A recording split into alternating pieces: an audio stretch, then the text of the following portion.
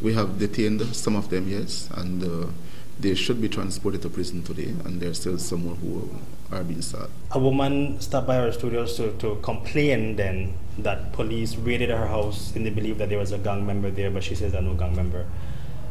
It happens, the complaints happen naturally whenever there's an SOE. Any comments to that? What can I comment about? I mean, if police go raid just anybody's house because you live in a specific... It's not just anybody's house the police go and raid. If not, they would have gone to your house.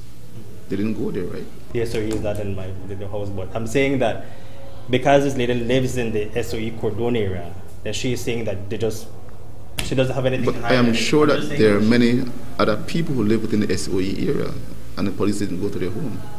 The police must have had some information that took them there.